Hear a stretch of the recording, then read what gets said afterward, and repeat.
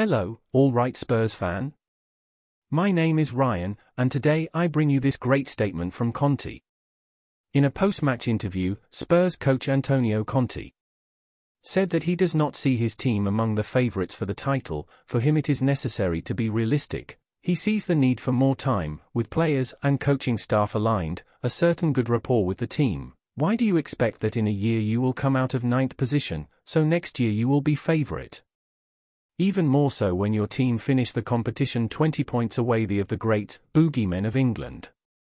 Conte also said that the Manchester United team deserved the victory and consequently the 3 points. He said he knows the limitations of his team, of his players. Even knowing that Spurs' current classification is good, as Tottenham currently occupy the top positions in the table, Conte points out that the competition is full of good teams, with good players, and said that whenever his team faces great games it is always a fight. He remembered the defeat to the current leader, Arsenal's team. He also remembered the draw against Chelsea, in which the Blues dominated the entire match, and that only at the end of the game, Spurs managed to pull off a draw. And finally this last defeat by 2-0 for the Red Devils. And you fan, do you agree with Conte's opinion? Comment here, because your opinion is very important to us.